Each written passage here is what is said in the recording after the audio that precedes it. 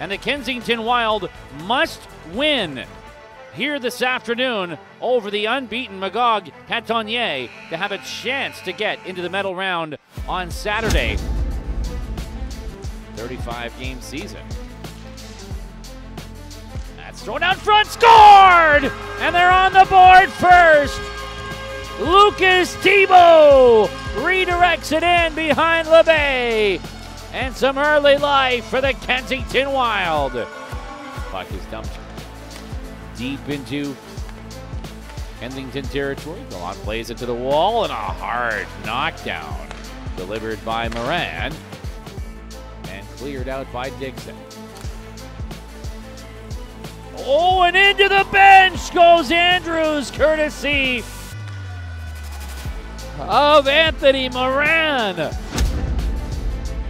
Unkept it in. Michael Arsenault trying to settle it. Couldn't get a rush going. And back in comes Courchain. Makes a move. Courchain to the net. Blocker save made by George Gallant on the tournament's leading scorer. Good body position by Brodeur. And Magog's able to clear that out. And into the bench!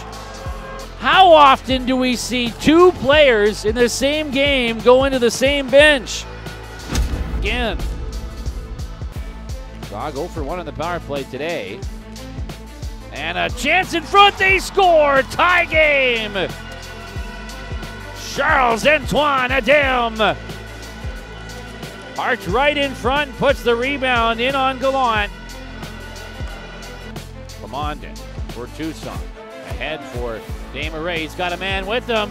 Drags it out front. Scored!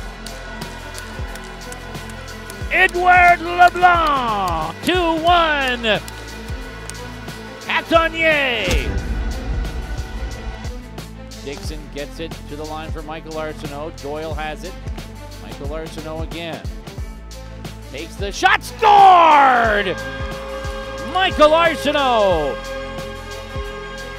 His first to the Telus Cup, and a determined look on his face after, as if to say, okay, that's one.